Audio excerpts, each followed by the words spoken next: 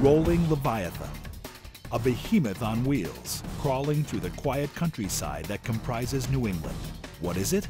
It's a 500,000-pound Autotransformer, a high-voltage electrical device with no moving parts, critical to America's power grid. And there's not just one. Northeast Utilities is buying several of these massive devices, which serve as an off-ramp from the regional power grid to the local distribution system that provides power to our homes and businesses. Built overseas and shipped by boat, the Autotransformer's journey is then only halfway complete. It becomes time to mobilize resources as this titan of technology begins its quasi-stealth journey to its final destination, inside an electrical substation somewhere in New England. See how this huge piece of equipment is transported, almost unnoticed, through quiet towns on rural roads at a top speed of only 15 miles per hour. This is NU-Vations.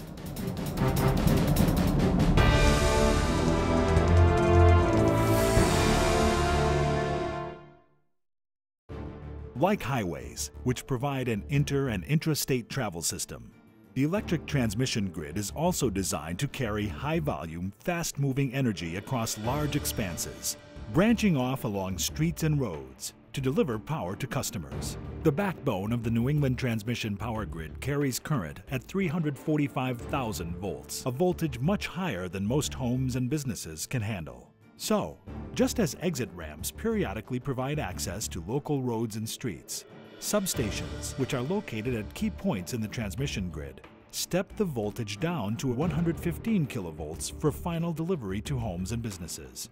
A main player in this step-down process is the Autotransformer. In 2006, Northeast Utilities signed an agreement with Arriva T&D, a key international supplier of Autotransformers, to equip various NU substations located in Connecticut, Western Massachusetts, and New Hampshire. Each transformer, weighing in excess of 500,000 pounds, arrives in the Port of New York via container ship from factories in Brazil, South Korea, or China. For the next leg of its journey, the Autotransformer is transferred to a specially designed railroad car or barge. By the time it arrives in Connecticut, months of planning and preparation have already been completed.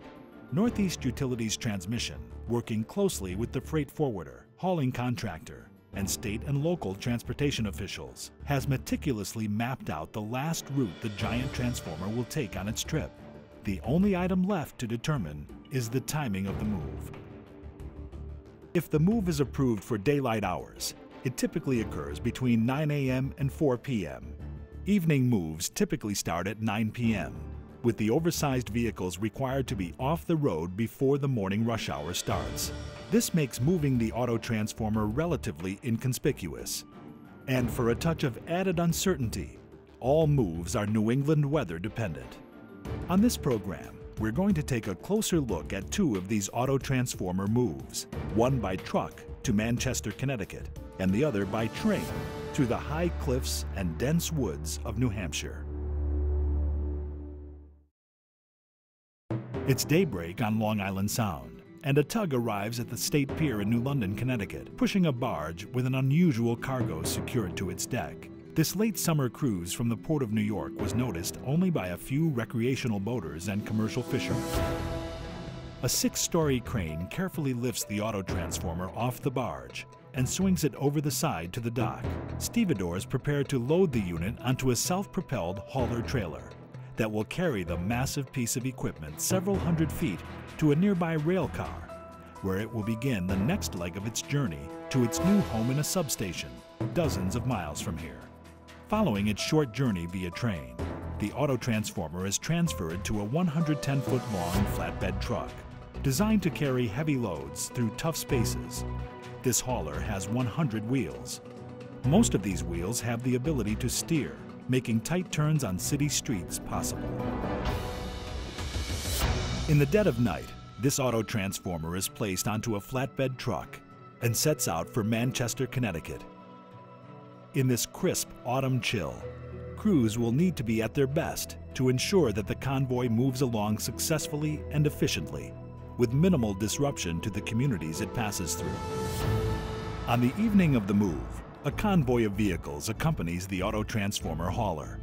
escorting the oversized load, the hauling contractor and Connecticut Light and Power, who are in constant close communication, carefully orchestrate every move.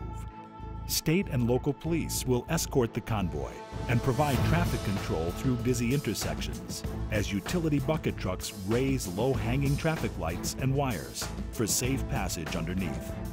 The move crawls along at a pace of no more than 15 miles per hour, with diesel engines growling and transmissions shifting to accommodate pitch grades in an effort not to upset the delicate balance of the mighty transformer atop the flatbed truck. Passers-by marvel at the size of the giant transformer and line the street sides for a quick peek or photo opportunity. The weight of the Autotransformer, more than 500,000 pounds, and actual dimensions of the unit make the selection of the delivery route more complex than a typical freight delivery. Not all vehicle bridges are capable of supporting the weight of a heavy hauler that weighs basically 200 times more than the average passenger car. As a result, this weight exceeds the capacity of some railroad bridges.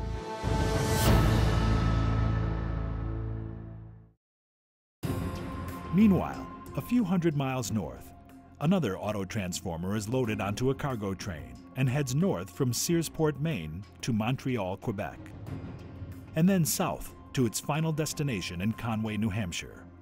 The train carrying this transformer, which is carried in two pieces, makes its way along the tracks at a steady pace.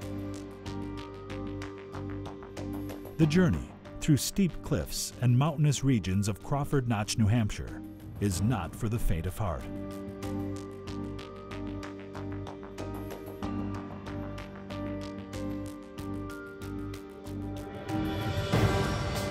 Past deep forests as a backdrop, the train crosses towns and passes communities, while all the while straining against the massive bulk of the transformer.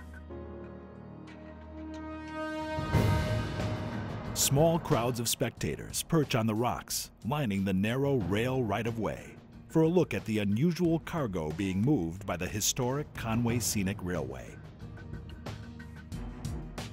The move enters its final 4 hours through the streets of the bucolic town under the cover of darkness. Not even heavy rains drench the efforts of anyone involved in the operation. Finally, the Autotransformer is delivered to its new home in Public Service of New Hampshire's Saco Valley substation, where it begins serving the area for an expected 40 years, or possibly even longer. Back in Connecticut, the caravan slows to a stop near Manchester. A bridge that cannot handle the 500,000 pounds of the transformer lies in the direct route to the destination. Having planned for this contingency in advance, crew members and 5-ton forklifts choreograph the assembly of a solid steel modular bridge, which evenly distributes the weight of the vehicle carrying the transformer.